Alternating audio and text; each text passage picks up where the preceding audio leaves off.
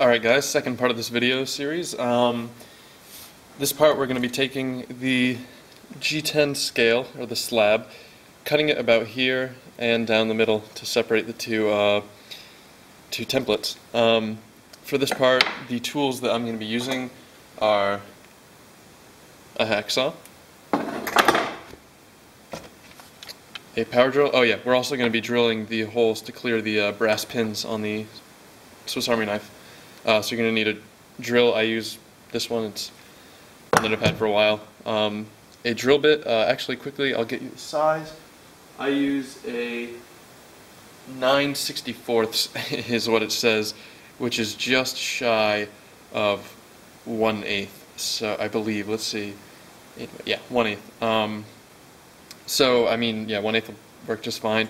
What I did a while back was I drilled holes through this where the pins are, or where the recessed areas in the factory scales are. So I know the exact position, and all I did was I took a drill bit, and you just make sure that it can fit through it, and this one does just fine. So those, let's see, a clamp to clamp it down when I'm drilling it, a vise, and some paper towels. And as far as safety precautions, I just use a little dust mask just to prevent inhaling any G10 dust, which is pretty nasty. I don't have the windows open in here, but I think it'll be fine. You know, I have this on the whole time. I will take it off if I need to say anything or whatnot. But yeah, so this is just going to be cutting the scales. Yeah. So the mask goes on. What I like to use is some paper towels just to pad the other side of the vise so I don't mar up any of the texturing on the G10. So yeah, I'm going to go ahead and do that.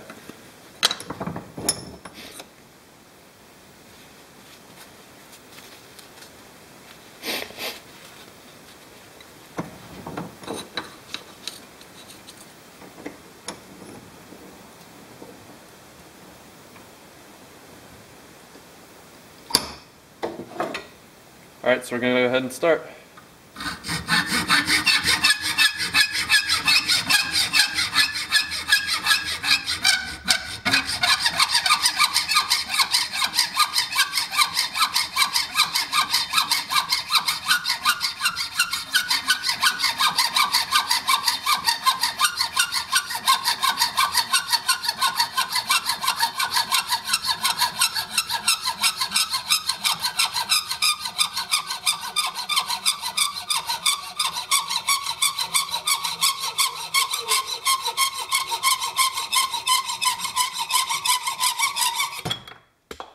Alright, so we're through the first part of it.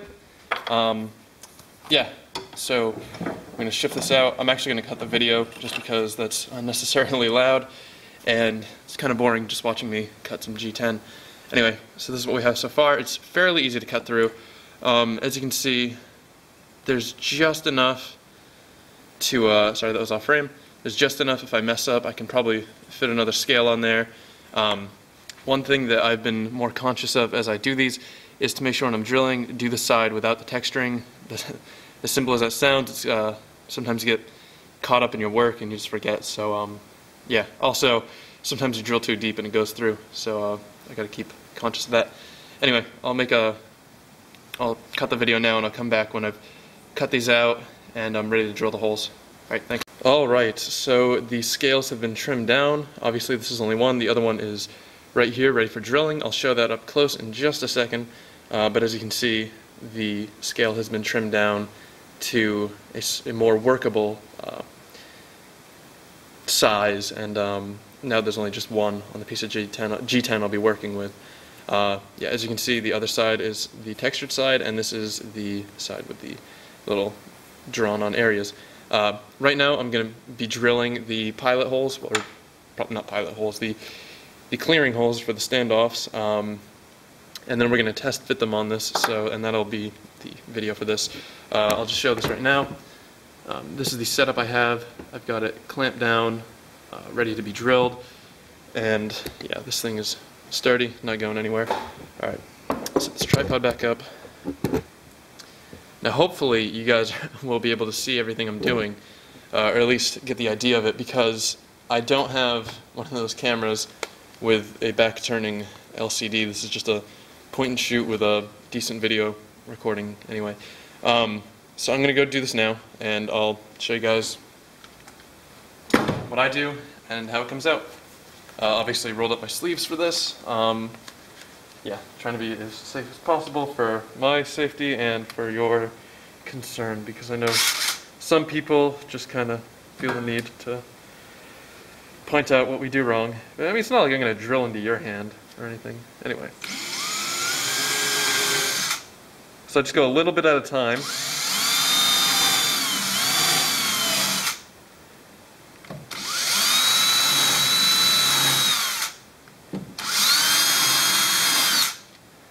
Anyway, now that we have the holes kind of drilled, the guiding holes, where there's really no need for this anymore. They'll be drilling straight down no matter what I do. So we're just going to check to see those right now. Just make sure they're lined up. These are not deep enough. I just want to check the alignment. Yeah, so we're going to do that now. Alright, let's see here. It looks like everything's aligned, it just needs to be a little bit deeper, so I'm going to go do this now, and I'll do another test fit in just a second.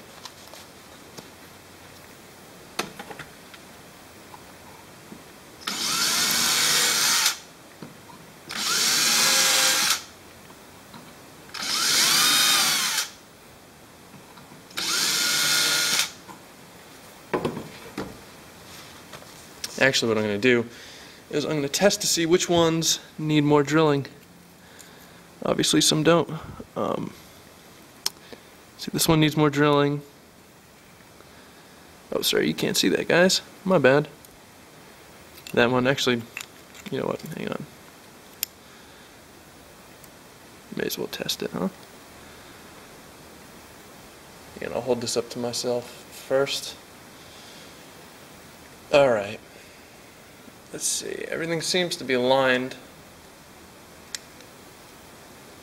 Alright, awesome. Well, I just gotta drill these a little bit deeper, so I'm just gonna do that and then I'm gonna cut the video, finish the part up before I move on to the next one.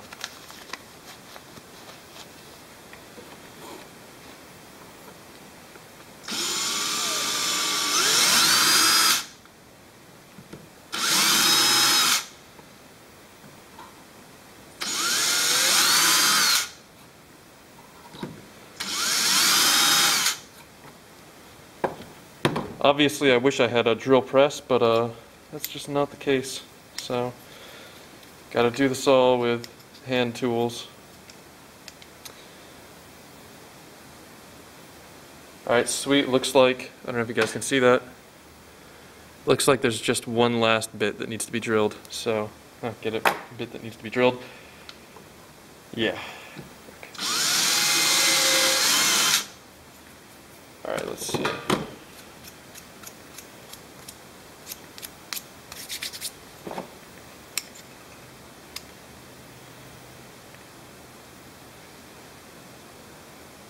Well, looks about, you know, I'm gonna drill it just a tiny bit more. Don't think that should be an issue. Alright, that hopefully will do it. Yep, there we go. Alright, as you can see, this is laying flush now.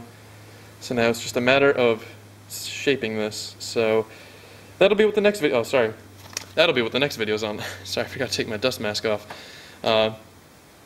Yeah, so awesome. Doesn't look like I drilled too shallow. You can't see any light marks on it where the pins would be, so that's a good sign. Did that just right. Alright, so let's see. Oh, one last thing. Some people wear gloves, fiberglass, you know, this is epoxy and fiberglass. It doesn't bug my skin, so it's not an issue for me. Although if it is a health concern, you know, I'm sure I'll find out. Someone will point it out, and maybe I'll switch over. So, yeah. Alright, so as of now, this is what we got. And, yeah, we'll check that out, see how that comes along. Next video, I'm going to be filing around this, kind of get the rough shape. before I do the actual contouring of the handles. And the last video will be epoxying and showing off the final product. So yeah, thanks for watching, and I'll see you guys in the next video.